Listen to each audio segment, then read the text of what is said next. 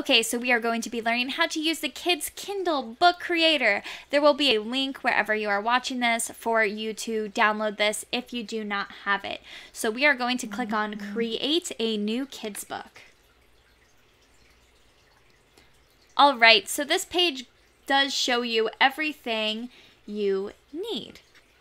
So we are going to go ahead and click Continue and put in the title.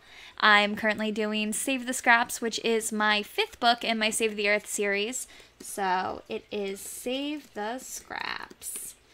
Author name.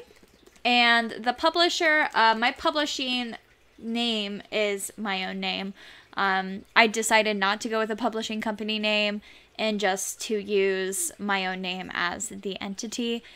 You can do whatever you want in terms of your publishing company, and we will talk about that on a later date.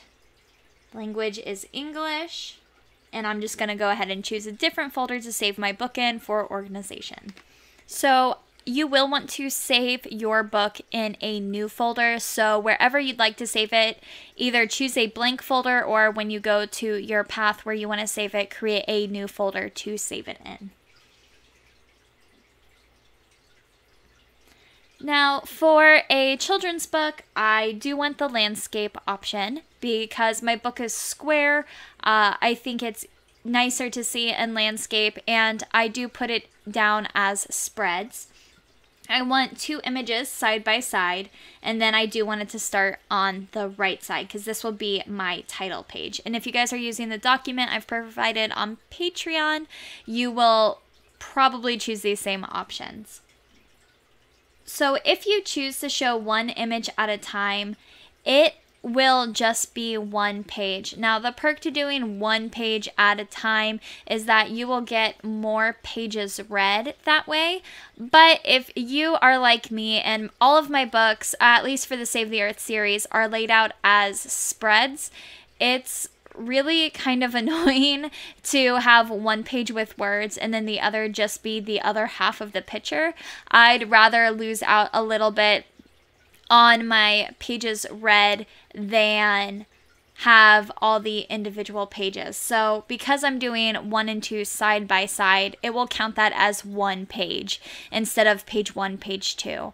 In pages read, and I hope that makes sense. But for me, I'd rather please my readers than make a little bit of extra cash, just because they're the ones who I want to be happy. And I do use my ebooks a lot for promotion purposes, so I am not super worried about making a super high income based off of the ebook only. My majority of my income comes off of the physical copy sales. Alright, so now you have the option to import it as a PDF, including the cover, or import your cover from a separate image file. This is what I always do, and again, if you have that document I provided on Patreon, you'll probably do this as well, because on the pod companies' websites, you never upload your cover with the interior of your book. So if you have your interior book saved separately, and you will likely have your cover image from your cover designer, or if you did it yourself. So I am just going to go ahead and choose my cover image. And you'll want to make sure that this isn't the full spread of your cover, so front and back cover together. You just want the front of your cover for this.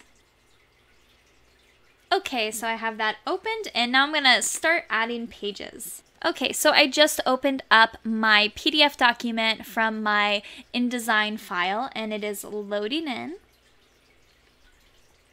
Alright, so this popped up pretty quick, and it should for you too. There is the option to add pop-up text. Sometimes Kindle does require that. I use a big font, so I don't have to, and I don't do it. So all I do right here is just go ahead and look at all my pages, make sure that everything is right, and I did choose the right file.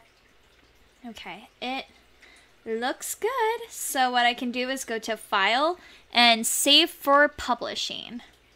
This is going to open that file I made earlier, and I am just going to go ahead and click Save, and if you see, it's saving in an ebook file. going to go ahead and export that. Woohoo! All right, and actually it comes up with a pop-up of how you can go ahead and upload your book. So I'm going to go over and do that now. All right, so I am on my KDP bookshelf, and I'm currently in a pre-order, so that is why I'm allowed to still make changes.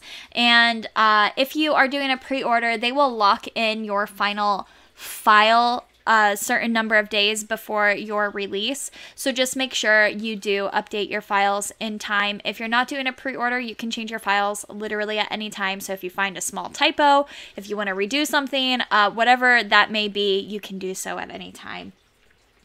So I just need to update this because I did a small update. Okay, so I've created this folder, and it will create all of these different files, but the one I want is the one that says save the scraps. So I'm just going to click that and open and wait for it to upload. All right, so I am good to go. That is going to process for a second, and I actually updated this cover as well, so I'm just going to update that really quick.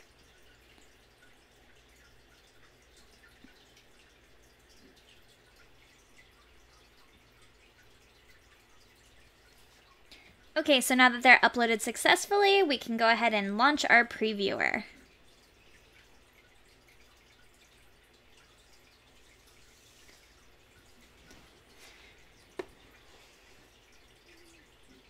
All right, so this is our preview of what customers will see, and you can actually change the device type up here to see what it looks like, and this is what it will be.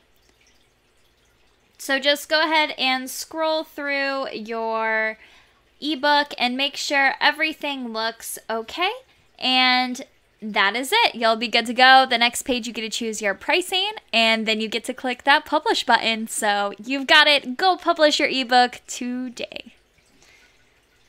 Don't forget to like and subscribe if you want more videos like this. And I also have a podcast called Becoming an Author where I talk about tips and tricks that will help you on your publishing journey.